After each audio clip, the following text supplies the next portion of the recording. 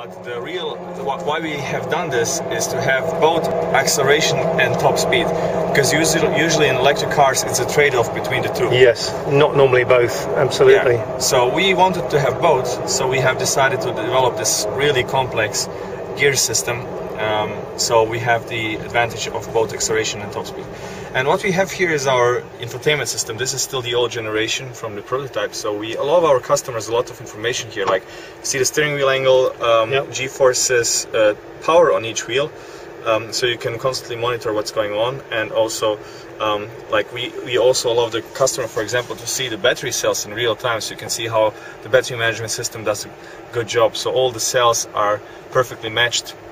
You can see all the temperature information, or you have real-time data analysis. So for example, you can take vehicle speed, or let's take some other info, cell information, cell temperatures, or let's say a steering wheel angle, those kind of things, and then you can look at this data and compare it, and you also have all of this on your cell phone, being wirelessly transmitted.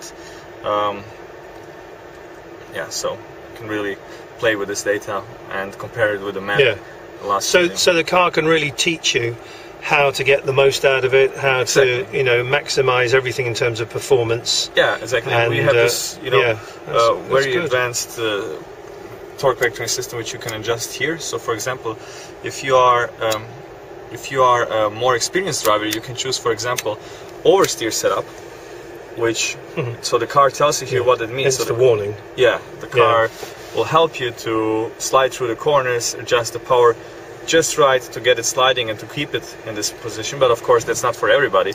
So yeah, so we can. It wouldn't be for me, Mate, if I'm absolutely honest with you. Yeah, that's more for crazy guys like myself. So you can adjust also the power distribution, how much power you want in front and rear. You can do this while you are driving, or braking balance. So this is regenerative braking balance, front or rear.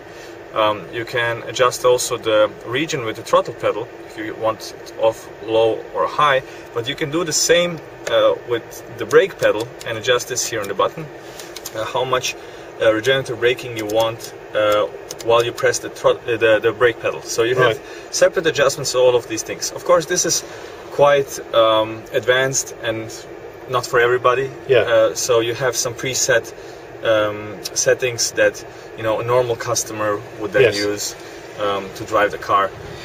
All of these things are more for advanced users. So when you're selling the car, how much do you teach the owners and help them get the best out of it by obviously going through all of this? How does that actually work, or how will it be going to work? So each customer gets several driver trainings with our professional drivers on racetracks before they get the car, several times. So for example, Paul has already gone through one program, and we are going to repeat it. So we are doing normal, wet condition, then dry condition, simulated ice, all of these things to show the customer how to use it, but not really, to be safe, because the car is really safe and anybody can really drive it, despite it having so much power. But we want them to use really the maximum out of it, that they understand what's going on inside the car, that they can use all of the technology that is in here to their advantage. Yep, no, well that all makes sense, and it's I'm sure part of the thrill of buying one, choosing it, buying it and taking it away. Yeah, exactly. And you have there's a whole process. For example, you can watch the car being produced on your cell phone in real time. So you have cameras installed in the assembly stations, and the owners can watch their car being built all the time. So this is also an interesting feature, and the people always come here. They want to meet all the people that design the cars, that work on the cars. They know exactly who has designed the exterior of their car, or who has designed the suspension, who has built the roof, or anything like that. And it's almost really like the customer's part of the team, isn't it? They're actually at the end of the process, but they're part of the team getting to that point, aren't they, really? Most of the times you really become good friends, and for example, my sister and my girlfriend, they wanted to get some experience in the US, so they're staying 3 months in the US, and they are actually staying with one of our customers. Marvelous. We have become like family friends. No, that's great. That's how it should be. Yeah. And you know, the car is really about, we didn't want to have any parts in the car which are taken over from other cars or companies like you can see in low volume production cars usually. So all of the buttons, everything you see, it's custom designed and developed by us, manufactured here in this facility for this car. So for example, this little part here, the lever for the indicators and for the wipers, it takes several days to manufacture it, and we actually have to you know, we mill it from a solid block of aluminum, and because of the complex shape we turn it around in the machine 9 times. So you know, just to have this uniqueness, to have the high quality of each part and the materials that we want to have inside the car.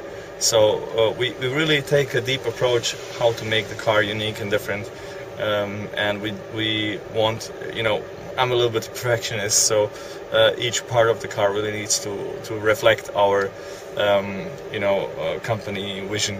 Yeah, no, it's all good stuff. Tell me a bit about the mirrors then. Yeah, so this is a prototype. So these are prototype mirrors. Yeah.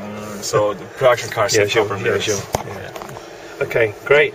So maybe let's take a ride. Yeah.